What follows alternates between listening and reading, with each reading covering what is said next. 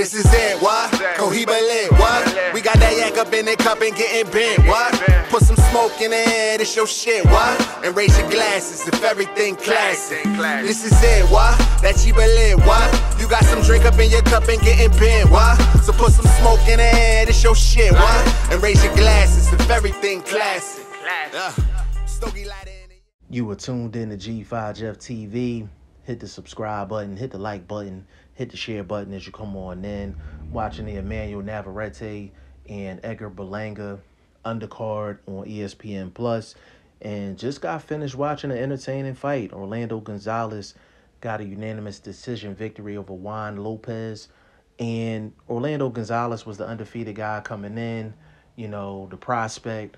And when you're 16-0, you need to fight a guy that's going to stay in your face, it's going to throw shots, going to try to win the fight, and it's going to make you go to that extra gear. That's exactly what Juan Lopez did. Juan Lopez definitely came to fight. He definitely came to win the fight. But you could tell it was just a difference in talent.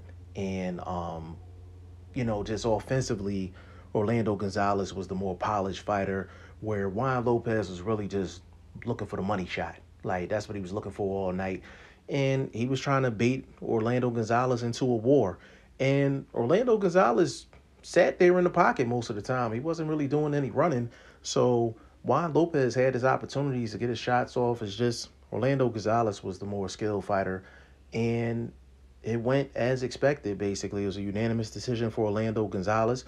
Good-looking fighter. Good-looking fighter, and I'm interested to see what he does going forward. Y'all let me know what y'all think in the comment section. G5Jeff TV. Hit the subscribe button, hit the like button. Please share this video. Support your boy. Support good content at all times. I appreciate y'all. Peace.